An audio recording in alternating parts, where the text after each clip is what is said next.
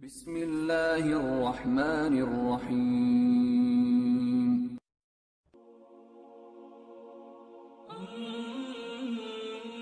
Now towards the end of the rule of Dajjal, how long is he going to rule for? 40 days. Towards the end of this rule, his forces will be attacking the army of Imam Mahdi, which by that point has become very weak. As I said, everywhere he goes, he will defeat the Muslims. So by now, the Muslims, the Islamic Khilafah is very weak. And they've actually withdrawn all the way into the city of Al-Quds, their capital city. Of course, you defend your capital more than anything else. So they've withdrawn. Imam Mahdi will give the order that all of the forces should come back to Al-Quds for a final stand to protect the Khilafah so that it would not be destroyed. And so they would go and they would lock themselves, they would barricade themselves into the city of Al-Quds to stop the army of Al-Masih ad-Dajjal from entering. And so they're waiting. They're waiting, this massive army who's defeated them everywhere they went.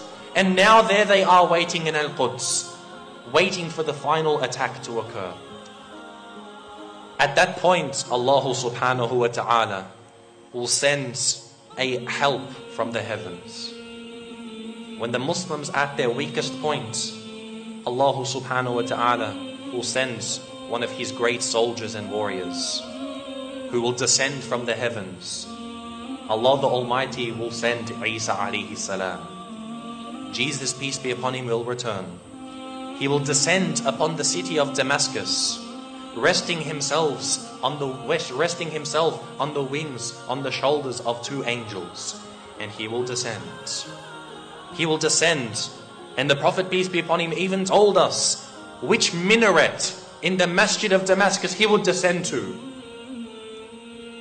And so Isa alayhi salam will return to earth, and he will make his way straight to Al-Quds.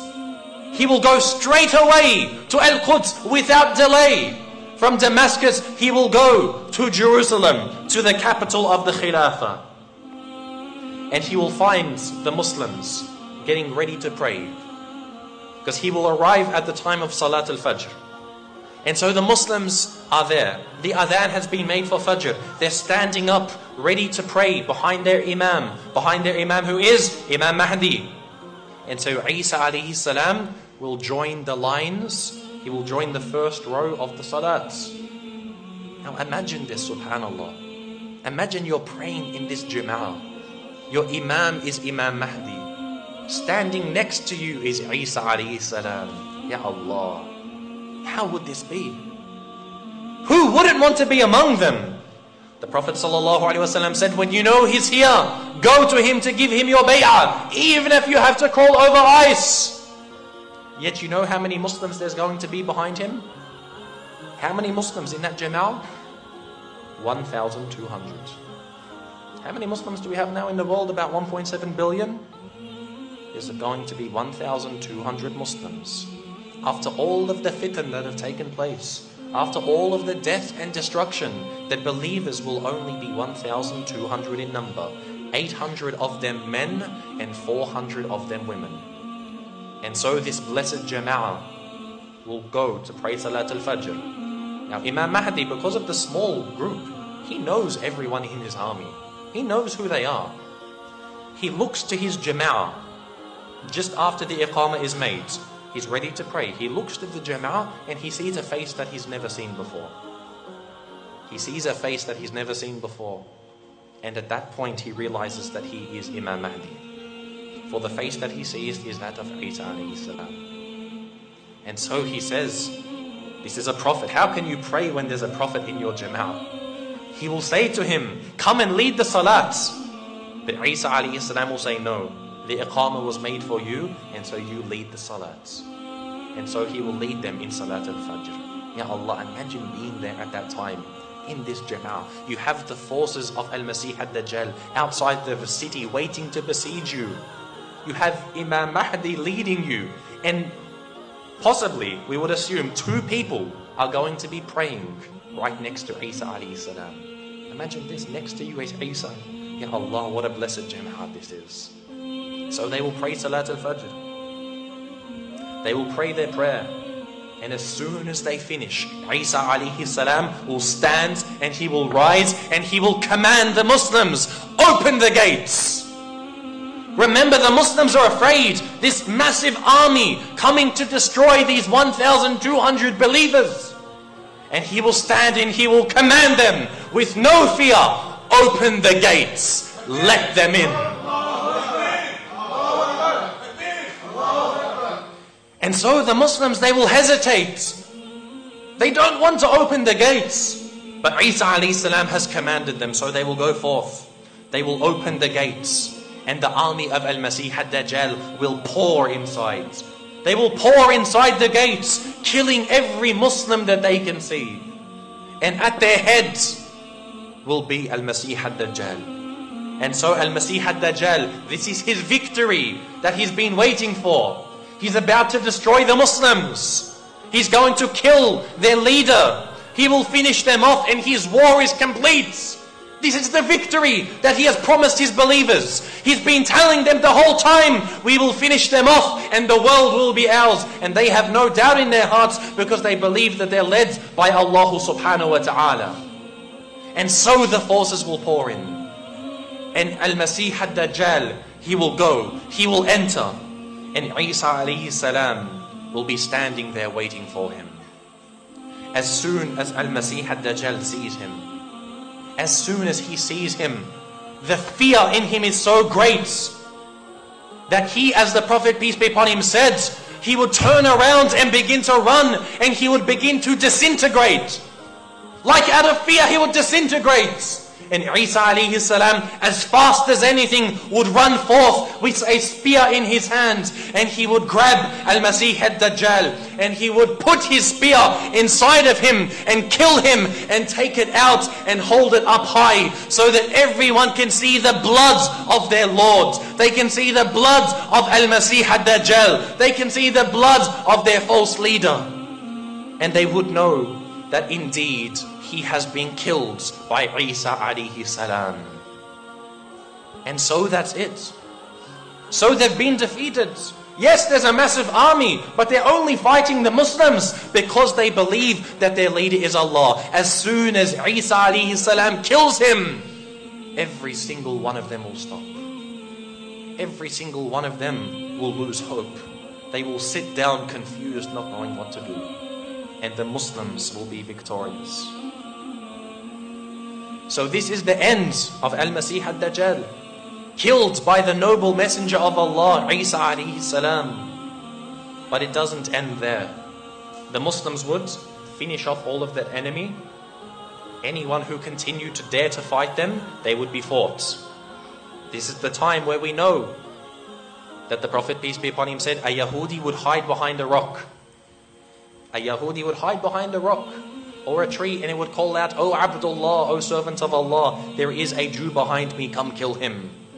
And so their forces will be absolutely defeated. So now what happens? Isa alayhi salam, Imam Mahdi, now they have absolute power, do they not? Isa alayhi salam will grab the followers and he will anoint their faces. Al-Masih in Arabic means somebody who anoints, somebody who does masah. So he will anoint their faces and he will tell them of their place in paradise. This blessed army of 1,200, he will tell them of their place in paradise. And then Allah subhanahu wa ta'ala will reveal a revelation to Isa alayhi salam. Allah will reveal that verily he has raised a people from among his creation that nobody can fight. Therefore gather my servants at the mountain of At-Tur. Now At-Tur, there are two mountains known as At-Tur. There's one in Palestine and there's one in Egypt. Which one of them it could be, Allah knows best. Allah will say to Isa, after he has just killed Al-Masih ad-Dajjal, that he's going to raise an army, send an army that nobody is going to be able to defeat. Not Imam Mahdi, not Isa alayhi salam. And so he will take the people away from Al-Quds and they will flee to At-Tur. Who Who are these people from the creation of Allah that Allah would send? Ya'juj and Ma'juj. Ya'juj and Ma'juj, as we know, Dhul Qarnayn put them inside of a barrier, and there they would remain until the end of times. And they would come closer and closer to breaking this barrier. One day the Prophet ﷺ said, "Woe to the Arabs! Woe to the Arabs! For verily a hole has been placed in the barrier of Ya'juj and Ma'juj of this size. Woe to the Arabs on this day!" So we know that they will appear. Allah will allow them to appear as soon as Al-Masih ad-Dajjal is destroyed. And no army will be able to fight them. You thought that the army of Al-Masih ad-Dajjal was something? The army of Ya'juj and Ma'juj is going to be far more intense. They will cause destruction on the earth unlike anything else ever seen. To the point that even Isa alayhi salam will not be able to defeat them. And then at the peak of their fasad, at the peak of their destruction and mischief, Allah subhanahu wa ta'ala will send a bug among them that would make them sick. And this sickness would destroy every single one of them. And this is one of the signs of the last day. After the coming of Ya'juj and Ma'juj, we don't know what will happen. Imam Mahdi is not mentioned anymore. It could be that he dies. And Isa alayhi salam will rule for the rest of his natural life. And so, this is what will happen. The Prophet ﷺ told us about this great fitna that's going to occur.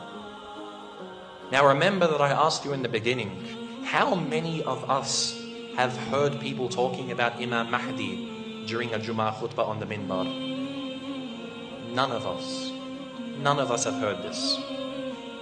Now I'm going to tell you one of the signs of the coming, of Al-Masih ad-Dajjal. I'm going to tell you of one of the signs that the Prophet, peace be upon him, told us that must terrify you. The Prophet ﷺ said that one of the signs of the imminent coming of Al-Masih ad-Dajjal is that nobody will talk about him for many years upon the minbar.